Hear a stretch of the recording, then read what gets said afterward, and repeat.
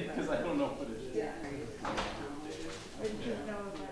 Who is this group of professionals that make up the Seed Lab Committee?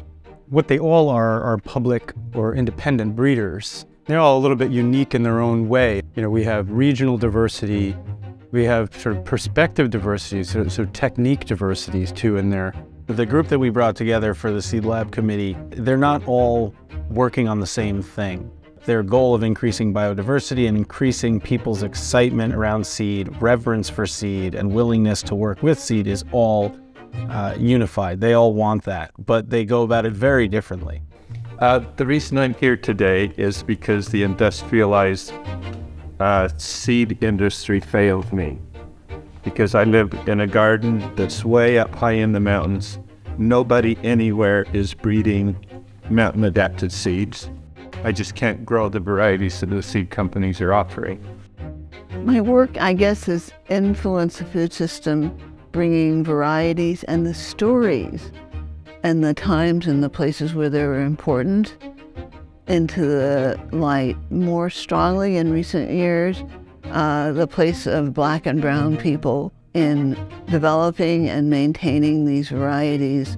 I think it is important to bring these stories back in and to show the complicated relationship of the development of food in the Southeast. I had an epiphany about what seed was year 2 when my first 35-acre chem-free crop blew down in a storm right in front of me. And that's the first time I actually thought about biosecurity and the fact that I could have to start over. I've seen a lot of wacko weather this year. And it's the first time it's actually affected me on this end of the planet. I've been dealing with it for 10 years in the Pacific Northwest. Scared to death that we won't have biosecurity for the next generation. I think one of the biggest challenges that independent breeders face is just how to make a livelihood doing the work that they're doing without giving up control.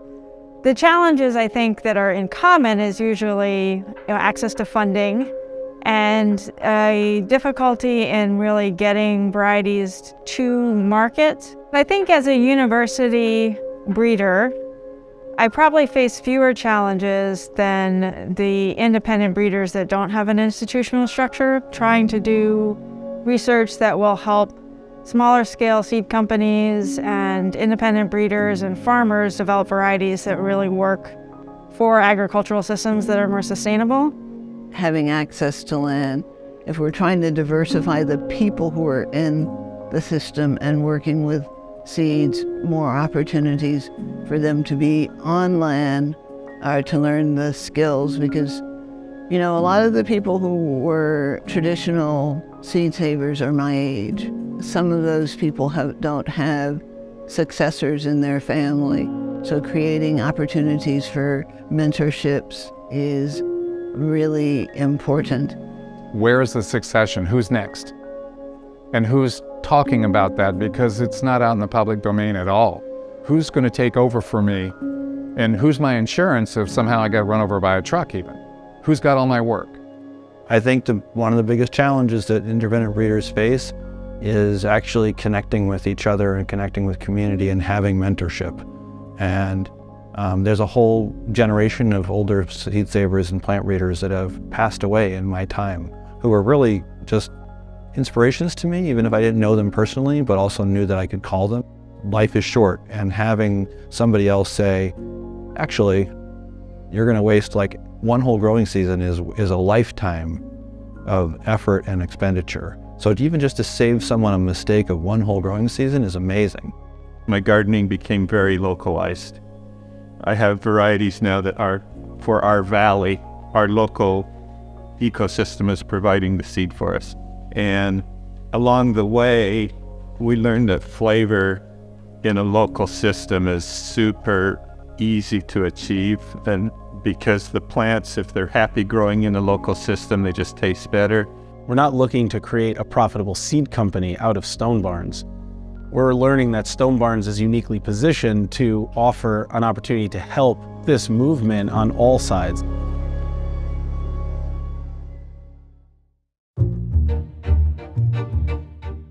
So I think the involvement of chefs in breeding is something that's a really nice development. The Seed to Kitchen Collaborative project that I work on in Wisconsin really started with a conference at Blue Hill Stone Barns that brought together chefs from around the world to talk about breeding varieties for flavor and for local adaptations. One of the benefits at Stone Barns with having the restaurant right on site is that you could do that in the field with a lot more diverse varieties kind of earlier on in the process and get feedback from chefs right away for breeders that might have something really interesting that's just starting out and they want to know what people think of it. It would be really interesting if Stone Barns could offer scholarship and fellowship opportunities to support the kind of creative work that can happen in independent seed communities. Stone Barns can help with the challenges of independent breeders, I think, by creating a physical forum where mentorship can basically be hosted and that those educational opportunities can be shared. The story of how people worked with plants is how you learn the nuances and the observations and realizing that your individual observations matter. Stone Barns is a special place in that you have access here to a lot of land. You have people who have a wide variety of skills that can be used not only in plant breeding, but in the culinary uses, in reaching the public of eaters. Concept of consilience is that we're all, in the whole society, in this totally disassociated society that we live in, everyone is coming to the same conclusions. And we're all on that path there.